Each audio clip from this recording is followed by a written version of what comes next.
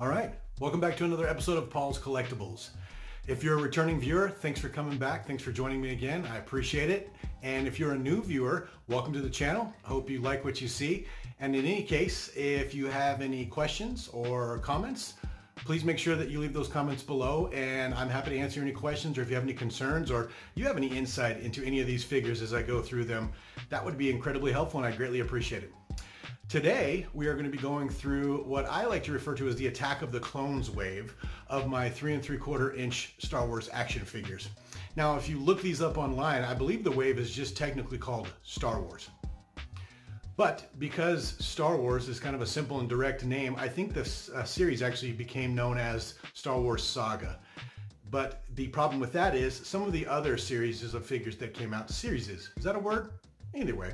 Anyway, some of the other lines of figures that came out had the title Saga in them, and so it caused a little bit of confusion according to the website that I look at, which as an aside is rebelscum.com. I got to give a quick shout out to them. They are the ones that helped me with the chronological order about when these figures came out, what the names of the sagas are, and things like that. So check them out. They had a great photo archive. This wave came out around the same time as the movie Attack of the Clones, about 2002, and consequently most of the figures revolve around that movie. And with that, let's get into taking a closer look at each one of these figures. All right, here's a quick overview. There are 26 of these figures. The top row has 3 deep, and then the second row here is a single row for you. Let's take a quick overview look. And then at the very bottom here, there are 4 more figures. All right, let's take a really close look at each of these. Okay, they always say that the best place to start is at the beginning, so we will start with this Clone Trooper sneak preview figure. This was one of the 4 figures that came out before the movie Attack of the Clones came out, so you could get an idea of what the characters in there, or at least some of them, would look like. He's part of the wave, but as you'll quickly notice, he is a different color than the rest of them. On the back, it shows you the 4 sneak preview figures. I was going to call them pre-order, but the 4 sneak preview figures, one of which is this R3T7. I don't remember him from Attack of the Clones, but I'm sure he was pretty important. All right, we'll move right along. I'll be honest with you with this next character. I don't know why I have it. This is Lama Su with a clone youth. Lama Su was one of the Kaminoan cloners, and for some strange reason I picked this up, even though I normally only get Sith, Jedi, and clone troopers. But maybe I picked him up because he's technically a clone trooper. Yeah, that's the excuse I'll go with. And on the back there, you can see Lama Su escorting the child around Kamino. Nothing creepy about that at all, right? All right, moving right along. This is the next one. This is what they're just referring to as clone trooper. The interesting thing about this, as you can see, however, is that he actually has red markings, which I believe denotes him as a clone captain, but they just call him clone trooper on here. And this one came with the accessories with the firing tripod and everything like that. And on the back, that's what he looks like. Show you how to use all that cool stuff. All right, so that's an interesting thing we found. They mislabeled him, I guess. Next up, you know why I have this figure. Worst kept secret in the whole movie series. Although in this movie, Attack of the Clones, he was simply the Supreme Chancellor, we know that he eventually becomes the head Sith and gets in a lightsaber duel. So I went ahead and picked him up as part of my Sith collection. On the back, shows you some cool stuff. Qui-Gon Jinn's got a picture on the back of this, even though he is dead by the time of this movie. And Dejas Pure, which as I understand it, is a bounty hunter from the expanded universe. Moving right along, we have Darth Vader. Now, when I saw this, you're probably thinking the same thing. There was no Darth Vader in Attack of the Clones yet. Now, least of which not in this black armor, but they decided to put Empire Strikes Back down here and sell you another action figure.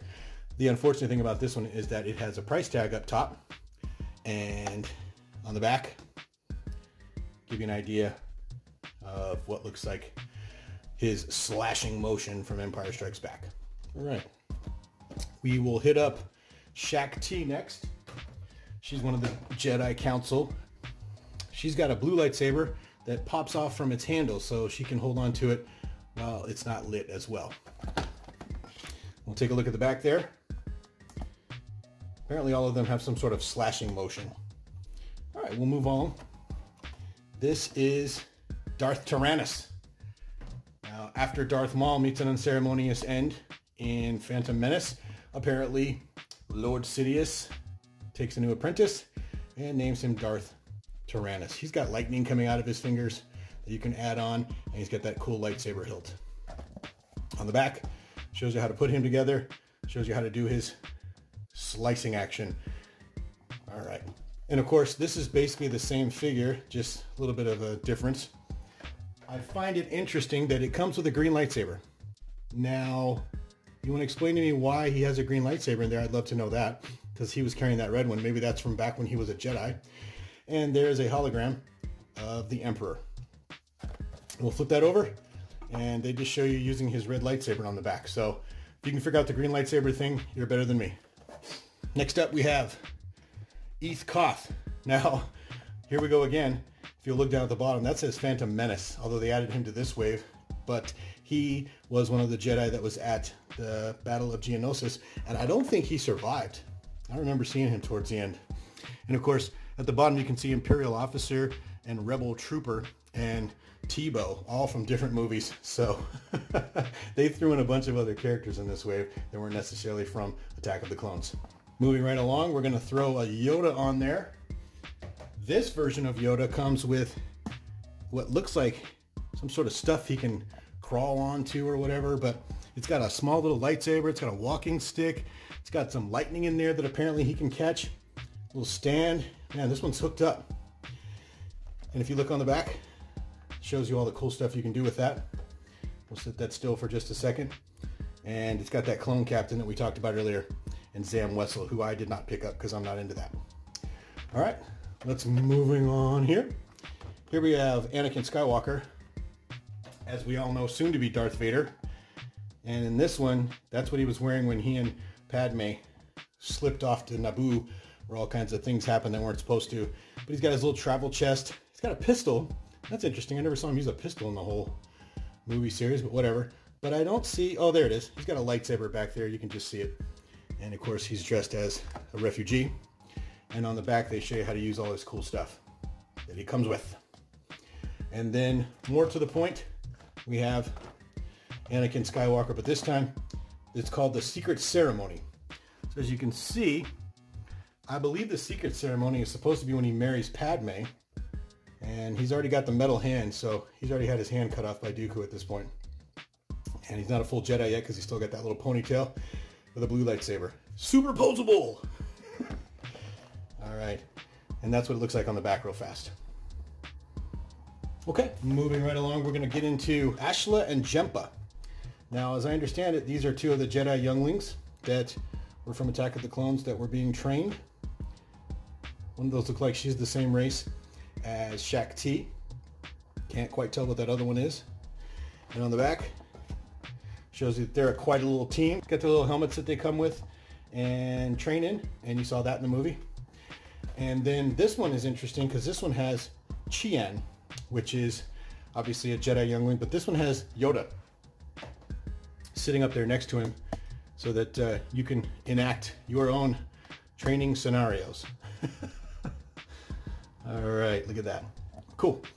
Now we're going to move into Plo Koon.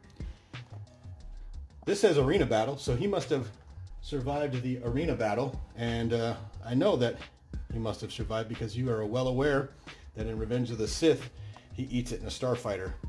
He's got his little blue blaster thing going on there, whatever that is. And on the back, it shows you how to use him in a cool and fun, exciting way. Let's get on to Barriss Offee. She's one of the Jedi that was in Attack of the Clones, and at the bottom it says Luminara Unduli's Padawan, and I believe I have her. But she's got a green lightsaber and a little blaster thing, a little bit of dirt that she can stand on to reenact this scene. And my favorite is, look at her. She's screaming mad. Ah! All right. And then on the back, that shows you how you're supposed to use her in a fun and exciting action way. Next up, we have what I think is hilarious. They just called this guy Nikto. Nikto Jedi Knight. But we all know that Nikto is actually his race, not his name. So I think this guy ends up getting a name, or someone from his same race gets a name later, like Fiel Search or Sikel Search or something like that. got a blue lightsaber that you stick in his hand. And then we'll flip that over. Once again, shows you how to use him. Here we go. There's Ailey Sakura. Always an interesting character if you ask me. She has what I call video game itis. What she's wearing has no basis in reality or safety. She just got a halter top on, but that's how female characters are treated a lot of times in these movies and in these video games. So once again, that's from the arena battle because it's got the little bit of dirt and sand underneath there. And then apparently she can high kick with the best of them. Oh, yeah. All right, we're getting into it now. Here we go. Here's Anakin Skywalker again. Apparently I have 3 Anakin Skywalkers. One as a Jedi, one as, or a Jedi Padawan, one as the refugee, and then this one where apparently he is using the 2 lightsabers in the hangar duel. So you can take a look at that with secret battle feature. Oh boy. We'll flip it over and they'll show you the secret battle feature, I'm assuming. You turn the wheel on his back and his left wrist rotate for lightsaber battle action. Alrighty. Here we go. Here's another one of my favorites. I love this one. And the next one that comes after. This is Attack of the Clones Mace Windu, obviously, during the Geonosis rescue. As you can see at this point, Jango Fett's already burned his cloak, so he had to dump it. But look at that intense face. That's Samuel L. Jackson right there. It's just intense right there, buddy.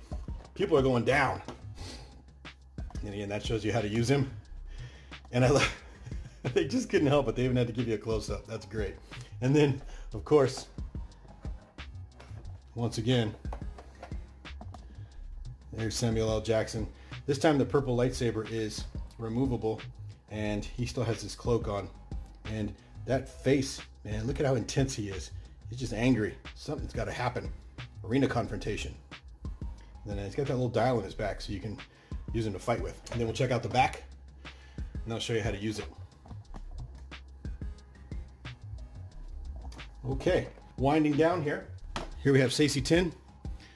And if you'll recall, he dies in a battle with Emperor Palpatine. Pretty quickly. Disappointing, but he's got some sort of explosion with him on the back. Shows you how he can fight with all his friends. Try to get some things done for the end of the war. Alright, we talked about her earlier. There's Luminara Unduli. She is apparently the master of Barra Sophie. They appear to be of the same race, or at least they have the same skin tone and same facial tattoos. Flip her over. I think I remember seeing her. No, never mind. That was someone else. Okay. All right, last 3 here. Here we have finally Obi-Wan Kenobi. I didn't think I had an Obi-Wan Kenobi. But this has that droid that he's holding on to that Zam Wesell tried to assassinate Padme Amidala with. Got his blue lightsaber. And of course, you can reenact the wonderful scene of him being dragged through the skies of Coruscant on that Jedi. Excuse me, on that droid Jedi. And that's what the back of that one looks like. And next up, we have Kit Fisto. He was one of the ones that ate it quickly in the battle with Lord Palpatine as well. And they went to arrest him. He just has his lightsaber. Pretty boring. Nothing else with him. And then, let's move that up a little bit. Shows you some of the things you can do on the back.